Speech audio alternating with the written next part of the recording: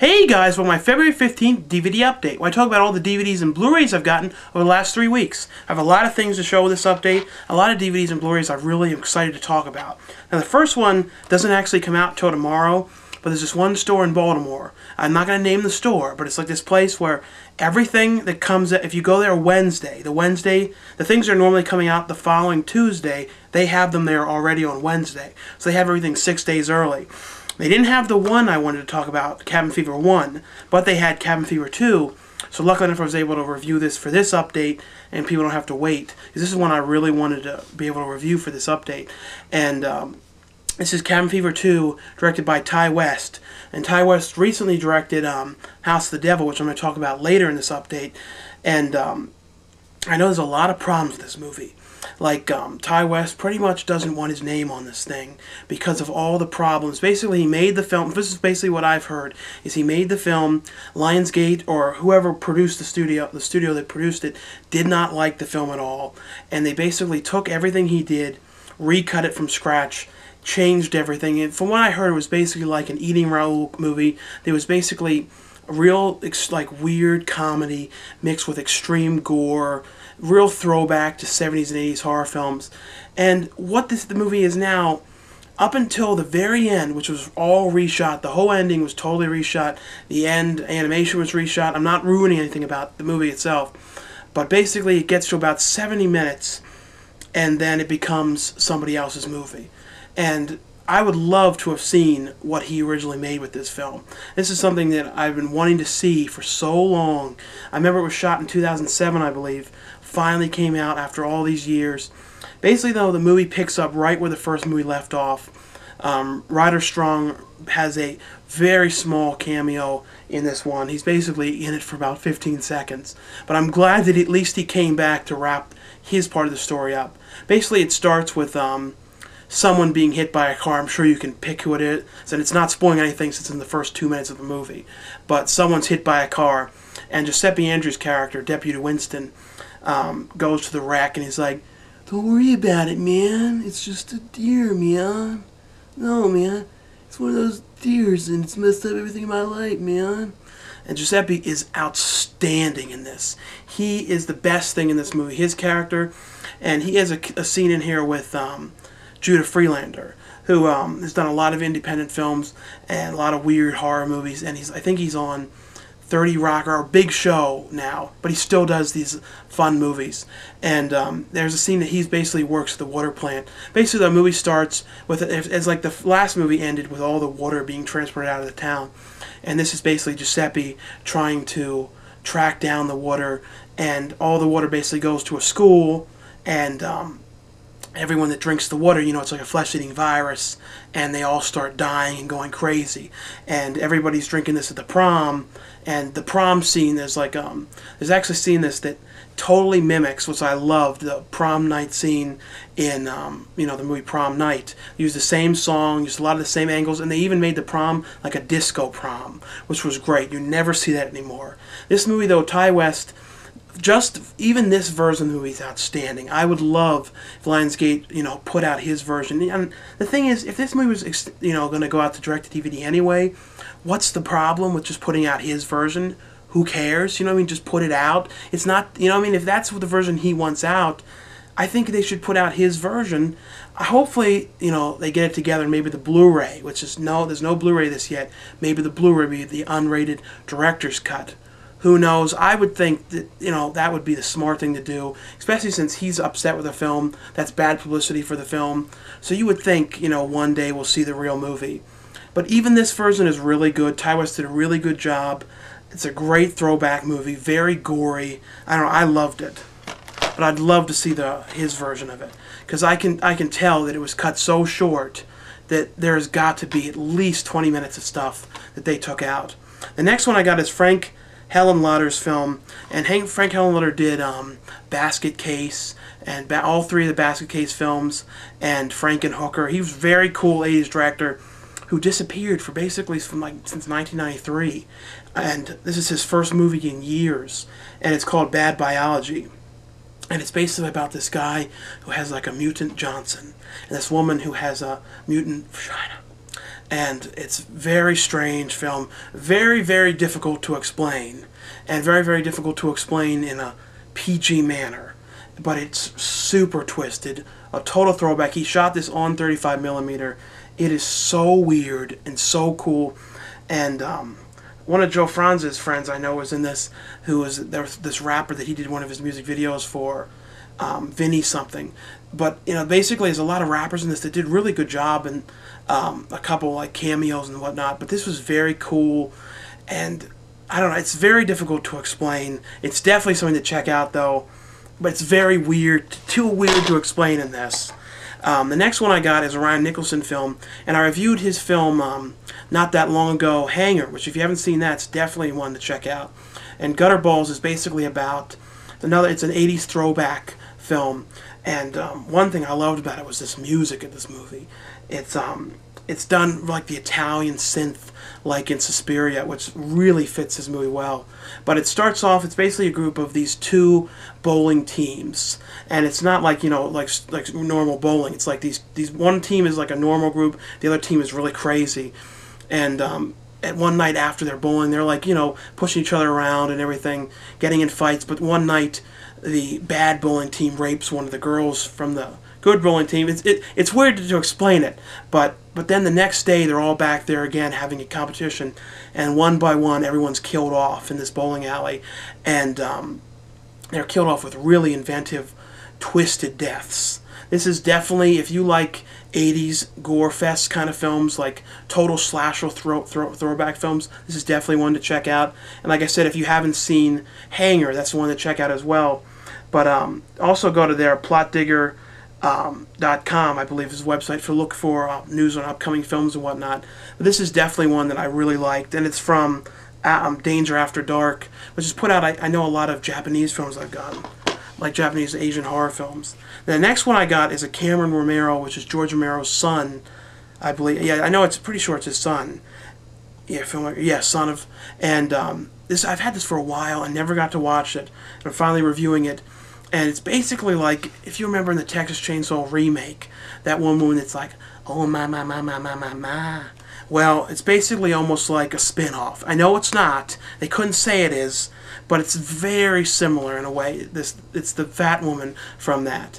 And it's about a group of these kids hitchhiking, and then they go with this weird guy, and they go out, and the car breaks down, so they walk through this farm trying to cut through to the main highway, and they get to this house, and the one son's like crazy, and the mother's, it's very much like a Texas Chainsaw. Like I said, it's so similar, it's weird, and basically all the kids are getting killed off in there, and I don't want to say what's happening to them, but it's definitely a decent throwback. I liked it.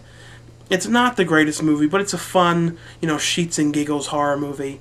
And, you know, George Romero's son did a really good job. I would definitely look forward to seeing more stuff from him. And it's not like a, you know, it's very different than a George Romero movie. It seems a little bit like The Crazies, kind of, that kind of thing. It's cool, though. The next one, I think I got this early. I think it just came out.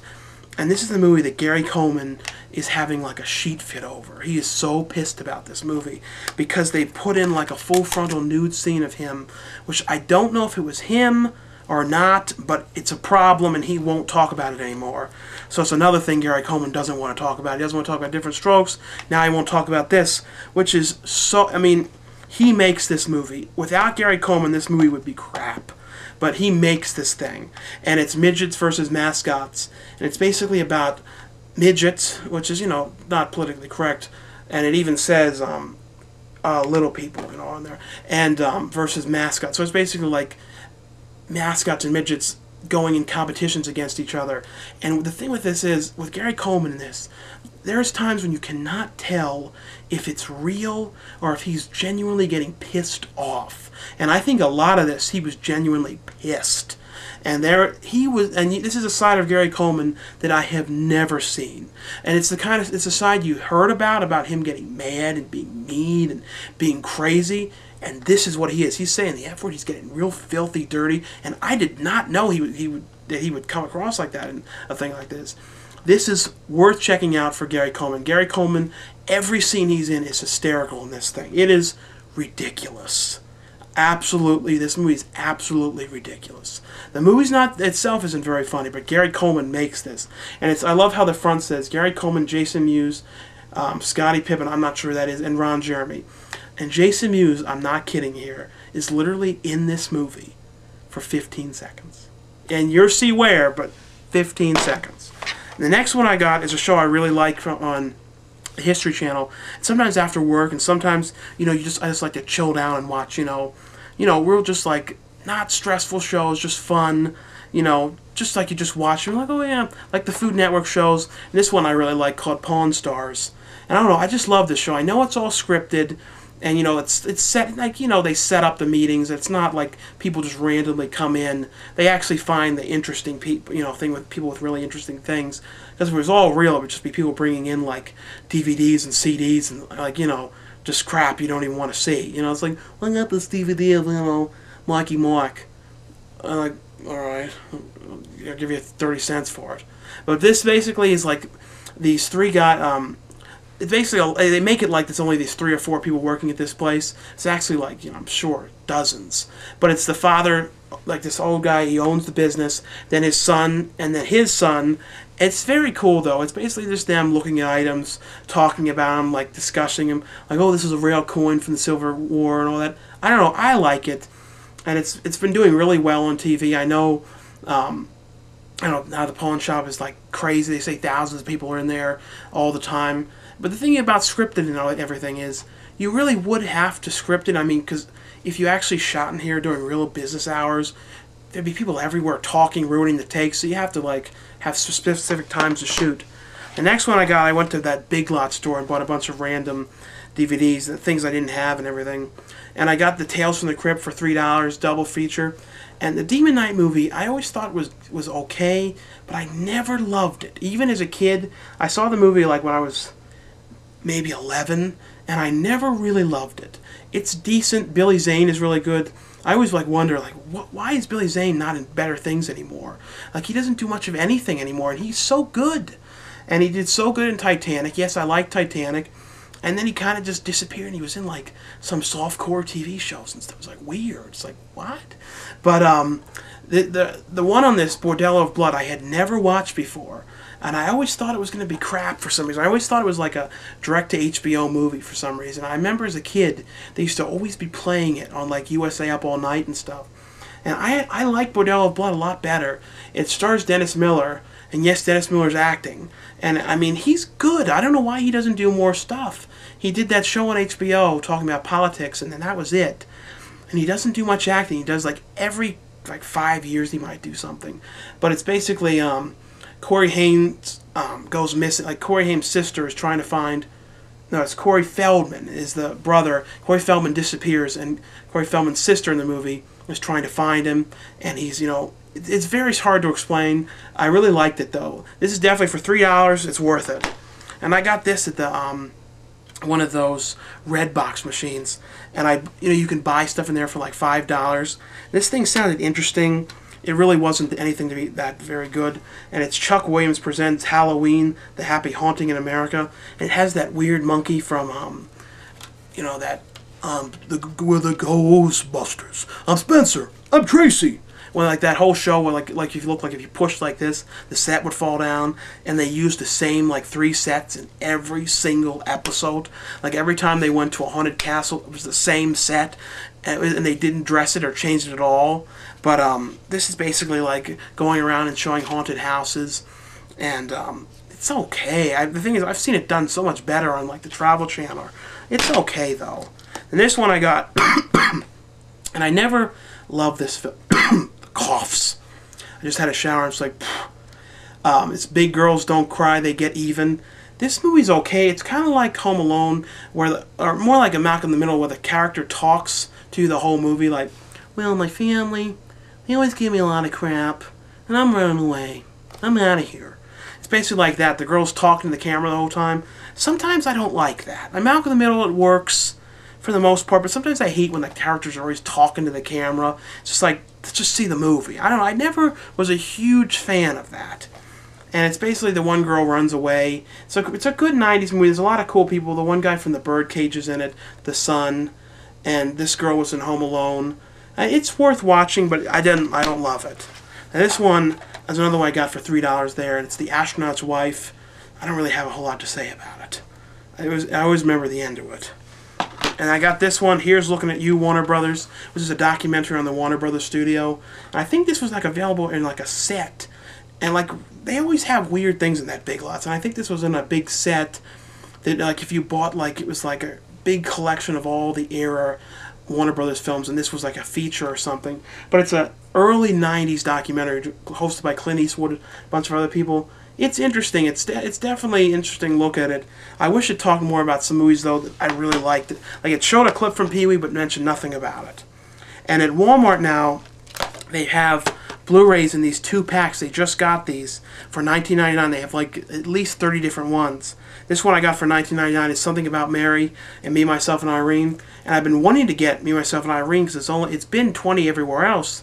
But this you can get both for $20. And there's a whole bunch there. They have a bunch now of Blu-rays for like $7 and $10. And I got Hard Rain, which is another weird one. I can't really talk much about it. I haven't seen this in years. But I think it was like 10 or 8 or 10, something like that. The next one I got, this one got a lot of bad reviews. A lot of people were like, it really wasn't very funny.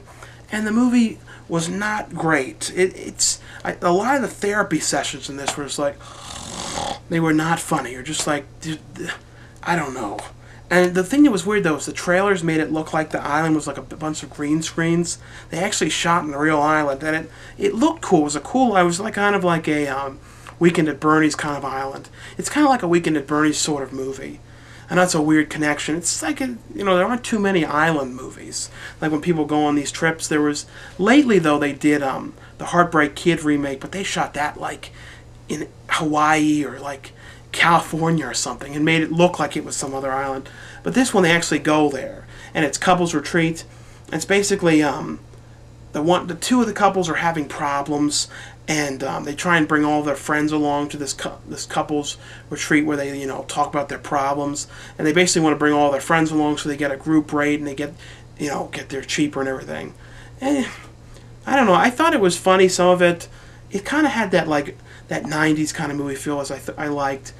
But the problem is there's some of the scenes in it just go on and on. I feel like Vince Vaughn sometimes just like discusses things so much. He's like, well, if I did this, this. Yeah, he just discusses things. So I even got Jurassic Park, The Lost World to watch recently. He's even discussing things in that. I mean, he always discusses things in this funny way. It's just like, but now he's got these big rings under his eyes. He looks like he never sleeps. And he's like, well, I didn't really get a lot of sleep because, there's like mice in the walls and stuff. But I didn't, But, if you watch a lot of Vince Vaughn movies, I like Vince Vaughn, but sometimes the discussing goes nowhere.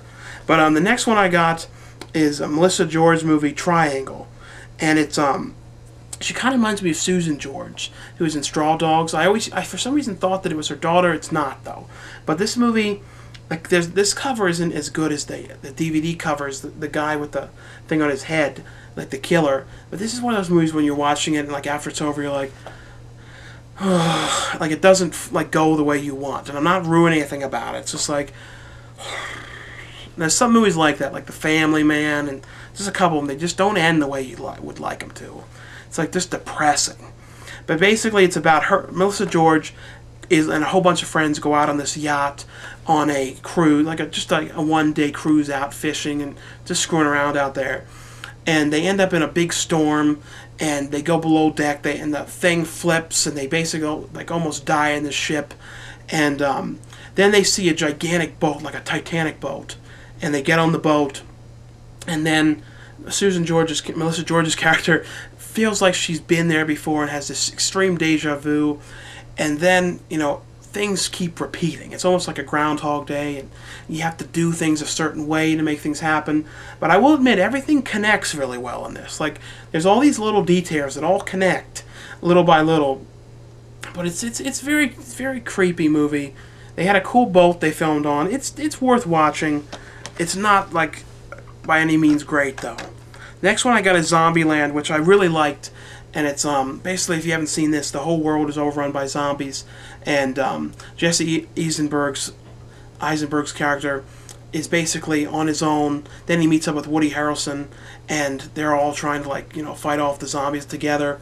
Then they meet up with Emma Stone's character, and then it's weird. It's hard to explain, but it's a really funny zombie movie.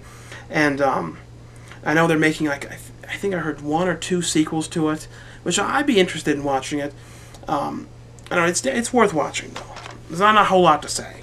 The next one I got, a friend of mine that has a DVD store always every once in a while sends me just random stuff to watch. He's like, you can just have these. And it's Rovering Mars. This is always one I remembered I always was thinking about buying. I don't know about this thing. Like, I thought it was actually going to be real footage of, like, the thing on Mars, that they, like, put this thing on Mars. I thought it was going to actually be footage of the thing driving around Mars and looking at it. But I guess, like, they couldn't send HD video back. It would have probably taken like 35 years to send that back, so all they could send back is, like, just pictures that this thing that rovers Mars. I don't know. I just had this feeling that it was going to be like really cool video of it just rovering Mars. Every time I think of Mars, I think of, like, the Three Stooges movie when they go and it's that alien on Mars and it's like a really cheap movie. I don't know. This thing it's interesting, I guess. There's not a lot to say about it. I mean, it wasn't what I hoped. Now this one is Ty West's other film, which is better than Cabin Fever 2. This is absolutely a must-own, and it's The House of the Devil. And it's the one girl's character, and I don't think she's done a whole lot of movies. I'm not sure, though. I didn't recognize her. She's probably be doing a lot more lately, though. And basically, though, she just bought an apartment from D. Wallace Stone's character, and she needs to get money fast to pay the down payment. So she sees an ad at the college campus about being a babysitter. So she calls on the payphone, and no one picks up. Then a second later, the payphone gets a call back, and they say, they want her to watch something in the house. Basically, they just want her to stay in the house and watch this kid. And things just get very weird in the house. And Tom Newen, who was from... Is it Tom Noonan? I never say his name right. He was in Last Action Hero as the very creepy villain with the axe thing that always creeped me out as a kid. I've seen him a number of times at horror conventions and never got anything from him because he always creeps me out. And the other woman in it is Mary Woodrow. Damn, I'm pronouncing some of these names wrong. Basically, she was from Eating Raoul, and which, I know the director loves Eating Raoul. It's a great movie. And she was also in, like, some really weird B horror movies, like this one the director of Hobgoblins did, which I loved, in a movie theater. And Death. It has all these different titles to it. I never remember. I know it's going to be coming out again on DVD, but it's a satanic cult movie. And the one thing I love too is the casting of the son of Tom Noonan, who looks exactly like him. He's not even related. I thought they were, but he was great casting. Definitely a must check out. Next one I got is 28 Days Later. They had this for $10 on Blu-ray, and if you haven't seen 28 Days Later, it's basically a guy wakes up in the hospital and everybody's missing in the world, and it's zombies, and it's him on the run and everything. I've always loved the movie. This isn't one of those movies you need on Blu-ray. It was only $10, so I just wanted to get it. Because I just like to, basically for Blu-ray, if there's a movie that I already have on DVD, I pick the ones that I really, really like and would want to have on Blu-ray, so I get them. And it looks a little bit better, but the thing is, the movie wasn't even, I don't think, shot HD. It was shot on consumer, like, $400 cameras, which really adds to the film. The second movie was not shot that way, so it was a little different. But if the second one was on Blu-ray, I would get that for $10. The last one I got is Michael Jackson's This Is It, and it's basically, it's not like a documentary on him as much as it's more just footage of the concert. And I watched it. It's pretty good. It's not, a lot of the stuff isn't in HD, and it really wasn't intended to be seen by anybody than, like, just for maybe behind the scenes stuff for, like, the CD that would have come out. Because, like, I think there would have been a real fit of stuff at the concert, that was shot professionally. Because, I mean, this stuff was shot decent, but it was not really meant to be seen. Things weren't fleshed out all the way. But it's very interesting to see this and to see, I mean, that Michael Jackson really was he really came back at this point. I mean, he was doing an amazing job with his dancing, and for somebody his age, he was doing great. And, you know, I know there's a lot of things bad said about Michael Jackson, but nothing changes that he really made good music, and music that really lives on. So, I mean, no matter how you feel about him, and, you know, I don't want to get into my opinion about it, because, you know, you never know. You don't really know what happened, so you can't really say any judgment on it. You can just have a view about it. But it's a nice documentary, you know, showing the last days of, you know, what he was doing. It's definitely worth checking out for Michael Jackson fans. Anyway, everyone, thanks a lot for watching and for subscribing. We hit past 20,000 subscribers, which thanks a lot for subscribing. I mean, it really means a lot, and thanks for watching. Anyway, though, I'll see you guys in probably about 3 weeks. And I'm sorry I didn't get to review Cabin Fever 1, the director's cut Blu-ray, which is coming out tomorrow. Definitely pick that one up. Anyway, though, I'll see you guys soon. Bye.